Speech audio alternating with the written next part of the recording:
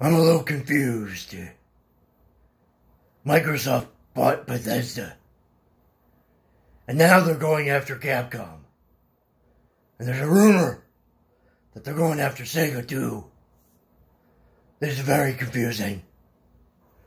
I'm very confused of the situation.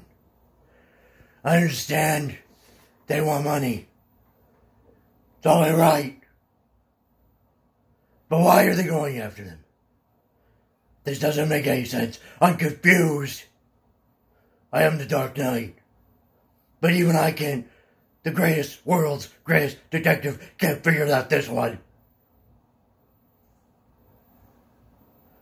Why? Why is Microsoft being evil? I don't know, but I will find out. Because it's not what expected of me. What I do that defines me. Boo, boo, boo, boo, boo.